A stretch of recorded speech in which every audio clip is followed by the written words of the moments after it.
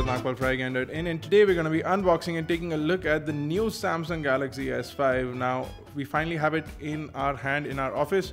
This device was just launched in India today on the 11th of April 2014. Now, this was announced and launched globally at MWC in Barcelona. I was there taking a hands-on view of the device.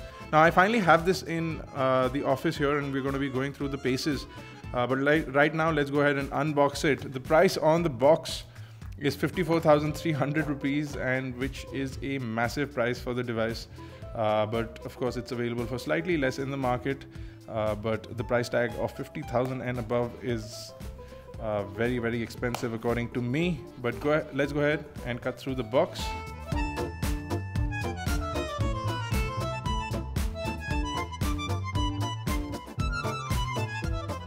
So first thing inside the box is the Samsung Galaxy S5. As you can see, we have the white color over here, the dotted pattern at the back, the golf ball design, which is over here.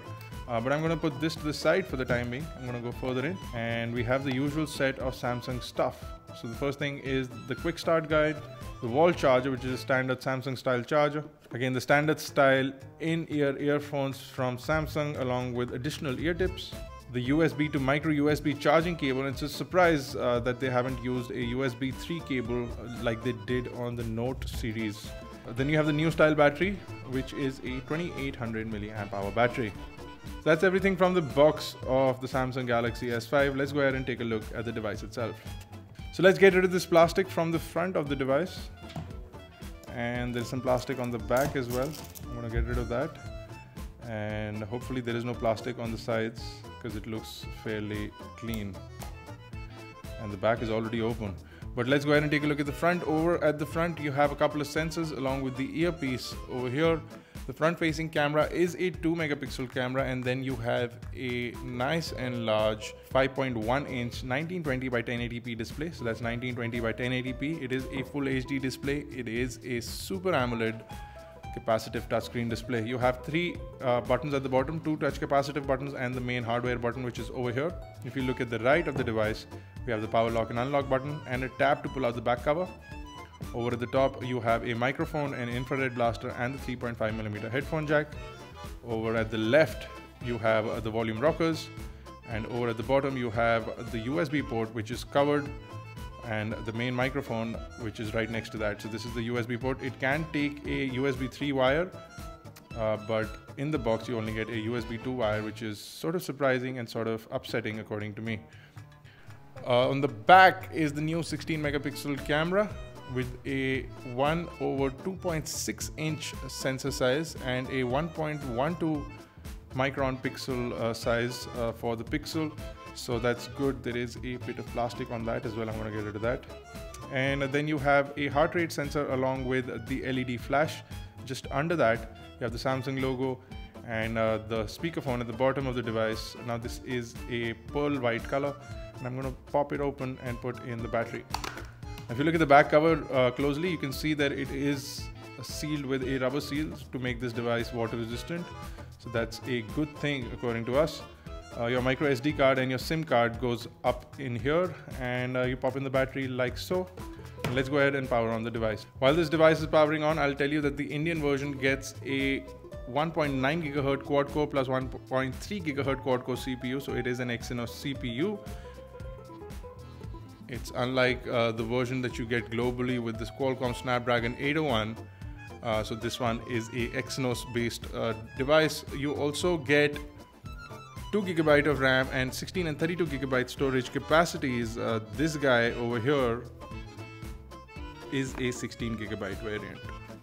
So the minute you power on the device, it reminds you to make sure that the battery door is sealed, and you should do that so that it prevents you from moisture and sort of water damage, so that your device lasts longer. Now this is the main lock screen of the device. You get your weather information over here. If you pull from the left, you can see the My Magazine UI, like the Note Pro, and also sort of like the Blink Feed interface, which is now sitting on the left on the HTC One M8. So you can always pull to the My Magazine interface. It gives you all the latest feeds, etc.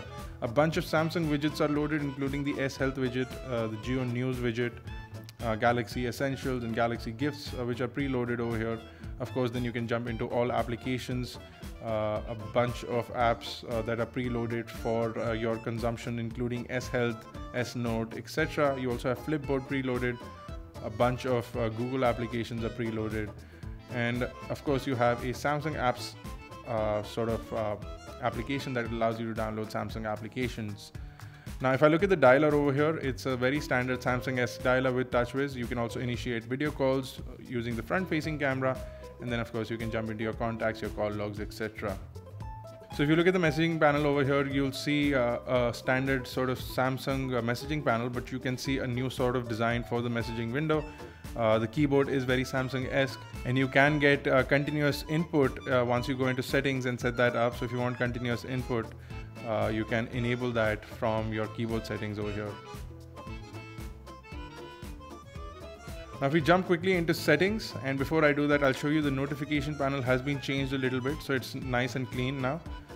It allows you to quickly turn on Wi-Fi, Bluetooth, etc., along with a bunch of other applications and their ultimate power saving mode, which will turn everything into black and white, so that you save a lot of battery with the ultra power saving mode. So it takes a bit to get activated, but you can see that everything is sort of in black and white now, and I'm sort of stuck until it loads it up. So now it is in ultra power saving mode. I'm going to go and disable that real quick so that we can get back to showing you what the device looks like. So if I quickly jump into settings over here, I'll show you that we have a new style of settings panel as well. It's now sort of laid out in an application sort of format. But if I go into about device, you'll see that it is running Android 4.4.2, which is KitKat out of the box, which is absolutely brilliant. So you get the latest version of Android right out of the box. Now let me quickly load up our website for checking the browser. It's still loading up the top image, and it's done that as well. So really quick and fast and responsive. There is almost zero lag with the browser, so that's good. I do see a bit of jitteriness happening from time to time, as you can see over here. But overall the browser seems fairly fast and responsive. If I switch from portrait into landscape, it's taking a fairly long time to do that. Oh, it's actually loaded up an article. It's actually loaded up an article. Now it'll be easier to sort of view from portrait into landscape, so that works faster as well. So no complaints with the browser as far as we're concerned. I'm also going to quickly see if I can find a preloaded video for checking on this device. And there is a software update that's also showing up that I'm going to install. So the update is done, and while that's happening, while it's finishing that update up, I'll show you a quick look at the original Samsung Galaxy S4. Well, not original, it's last year's version, and you can see it's considerably smaller in size. This is slightly more squarish, and it had the S4 had rounded edges. The S5 does have a wider footprint, as well as it's thicker than the S4. It's actually quite thicker than the S4 in terms of its overall size and thickness. It's also slightly on, or it feels slightly heavier and bulkier. There was also a difference in terms of the camera on the back, whereas the S4 had a 13 megapixel camera. This guy now has a 16 megapixel camera. The processor is almost the same in terms of spec wise, but of course it's an upgraded version of the Exynos processor, so you'll probably see a difference in terms of performance, etc. But you saw that we did a quick update over there, and now it says that the device has been updated. Let's quickly see if we have some videos preloaded, and we don't. So what I'm going to do is I'm going to jump into YouTube and see if I can play a video for you guys real quick.